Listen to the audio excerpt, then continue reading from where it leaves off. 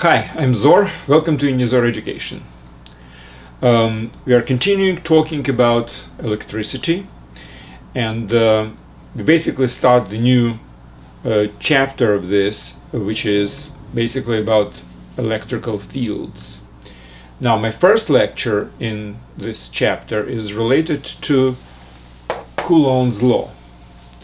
Coulomb's, different pronunciation, but in any case, that's obviously the name of the guy who basically invented this particular law. He made some experiments, etc., and came with a nice formula, which I'm going to talk about today. Now, this lecture is part of the course called Physics4Teens, presented on the website unizor.com. I suggest you to watch this lecture from the website because the website basically presents a course.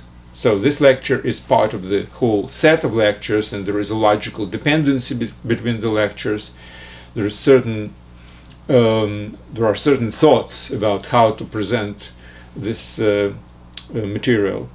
Plus, the website has exercises, problem solving, exams, and other functionality. Obviously, the lecture itself is linked to YouTube or whatever else, wherever you found this particular lecture. So that's why you can watch it from the website exactly the same way. But again, the detailed notes for each lecture is on the website, so it's much more beneficial to use the website. And by the way, the site is completely free. There are no ads, there are no financial strings attached, etc. Okay, so we are talking about Coulomb's law. First of all, we do know by now that electrical charge is basically excess or deficiency of electrons relatively to protons in the object. So every atom in its neutral state has the same amount of protons and electrons. Protons in the nucleus and electrons are, well, we are considering this planetary model of atom when the electrons are rotating, circulating around the nucleus. Not exactly maybe true how it is in nature, but that's a good enough model for us. But the number is the same, number of protons and number of electrons. If there is an excess of electrons, we are saying that the object is negatively charged, and use the sign minus. Obviously, it's just sign. There is no negative or positive electricity. It's just our convenient model. Excess of electrons is the same as we are calling the negative charge. Now, deficiency of electrons, when the number of electrons is less than the number of protons, we designate as a positive charge. Now, what's important is, and again, we were talking about this before, electrical objects which are electrically charged do have certain forces among them. For instance, if you have two positively charged objects, which means in both you have a deficiency of electrons, they will repel each other with certain force. Or negatively charged both, which is excess of electrons in both objects. They're also repelling. If you, however, have one object with positive charge and another with negative charge, so one has deficiency and another has excess of electrons, they do have the certain attracting force. Now, so numerous experiments were conducted to measure this force. And today I'm going about numerical representation of this force. But before going to this, I would like to talk about the electrical field. Now, so far we have been familiar with one particular kind of field, which is gravitational field. So what is the field? Field is basically a certain area of space where certain forces exist without basically physical contact. So the gravity exists on, I don't know, on a height of 100 kilometers from the surface of the Earth, Earth still gravitates the objects which are 100 kilometers from its surface. That's basically what we call the field. Again, this is just the terminology.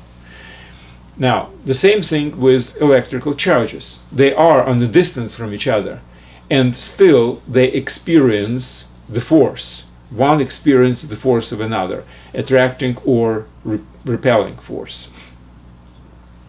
Which means that electric charge has certain electrical force around it. Let's call it the force field. So this electrical field, or electrical force field if you wish, is certain area of space where attracting or repelling electrical forces exist. Okay, now I think it's basically it's time to go into the measurement of these forces. Let's think about it this way. If you have, let's say, two electrons, one electron and another electron. Now, both are just electrons by themselves. There are no protons, which means this has a negative charge and this has a negative charge, which is equal to the charge of one electron, which is certain amount of certain units called coulombs, by the way, which we were talking about before. So anyway, two negatively charged electrons. Let's put them in certain at certain distance from each other. Well, they will repel each other, right? Okay. Now, what if I will get two electrons here and still one electron there? The repelling force of which we can measure actually, which this particular electron is experiencing, would be double the one which was before, right? So we can say that the force between these two objects, one object containing two electrons and another containing only one, it's twice as strong. The repelling force is twice as strong, right? Well, obviously, if we will take n electrons here, it will be n times as strong, because the forces as vectors are adding to each other. This is one object. We are considering the small object, obviously, a point object. So this is the point object with n electrons, and this is the point object with one electron, and the force between them, a repelling force, will be n times greater than one of them. Now, if I have objects with m electrons here, it will again increase in m times. Again, obviously, because each one of them has all these. So if I will just add them up, it will be m times greater. So obviously, if we are talking about two objects, one has certain like n excess electrons and another has m excess electrons, the force should be proportional to m times n, correct? Seems to be natural, because again, the forces are adding together, and there is one particular value of force at this distance between two electrons, and then if I have m electrons here, here, and n electrons there, it's supposed to be multiplied by m and by n. So the force is proportional to the number of excess electrons in these two objects. Now, excess of electrons is basically a measure of electrical charge. Now, we measure electrical charge in coulombs. This is, again, the same guy who invented this law, obviously. So, and there is a definition of what is the charge of 1 Coulomb. That's such a unit which for electron, I think it's 1.6 times 10 to the minus 19 Coulomb, if I'm not mistaken. So this is the definition of Coulomb, because electrons' charge is very small. It's very difficult to measure anything. So they have invented another unit, Coulomb, defined it completely differently, but again later on they have decided that the most convenient way to define this unit of electrical charge, Coulomb, in terms of electrons. So one electron has so much coulombs in it, and that's the definition of the Coulomb. If you wish, you can say that 1 Coulomb is 1 electron charge, whatever 1 electron is, divided by 1.6 times 10 to the minus 19. Doesn't really matter. All right, so number of electrons, therefore, is proportional to the electrical charge measured in coulombs, because 1 electron has charge proportional to 1 Coulomb. So it's all matter of coefficient, right? So number of electrons here and number of electrons here are basically proportional to the charge of one object and the electrical charge of another object. So instead of proportionality to number of electrons, we can say that it's proportional to charges, where Q1 is electrical charge of one object proportional to the number of excess electrons. And this is the coefficient of proportionality. And Q2 is the electrical charge of another. Okay, so we got this particular proportionality purely logically. We never measure anything. Now, another thing. You understand that intuitively obvious that if you will put these electrons at a further distance, well, the force must be weaker between them. Attracting force or repelling force doesn't really matter. It must be weaker. By how much? Well, here we will use the same logic which I was using when I was explaining the gravitational field. Consider the following model. If you have two electrons or two objects, doesn't really matter. This is one and this is another. Now, what is electrical force look like? Well, I can compare it to a little spring which goes between them. And the springs are emitted to all the direction from this object. And obviously from this object also. These are little springs. So every spring is some kind of a model of a force. So there is a spring between these two. All right? Now, how many springs? Let's say there is certain finite number of springs which are originated in this particular thing. Now this is an object. Now the further I go, you see these springs and these springs, so these are actually going and don't touch this object. So only these objects, these springs are touching these objects. So there is some kind of a cone, if you wish, which is reaching this particular object. I'm not talking about point object, by the way. There are certain dimensions, if you wish. Now, what is the dependency between force and the distance? Well, obviously, if you will take further, then you will have a little narrower cone, right? So the number of springs which actually hit this particular object is proportional to the density of these springs, right? How many per square inch or square meter or whatever, square something, square linear unit, how many springs are falling into a unit of area. Now, what is the area around this particular object? Well, it's 4 pi r square, where r is the radius, right? So all these finite number of springs are, well, basically are spread around the spherical surface around this object. We are talking about three-dimensional world, right? And so in three-dimensional world, all these springs are basically somehow reaching the whole surface. But the density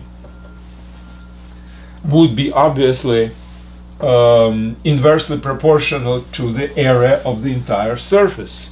And the entire surface is proportional to r squared, so the density would be inversely proportional to r squared, where r is the distance. So that's why I put r squared here.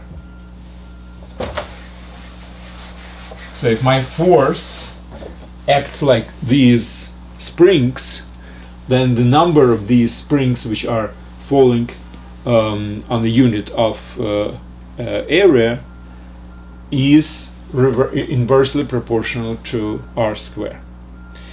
Now, obviously, all these logical statements are good, but it's necessary to confirm it with practical experiment. And this person probably was one of the first, but anyway, he was the one who formulated this type of a law.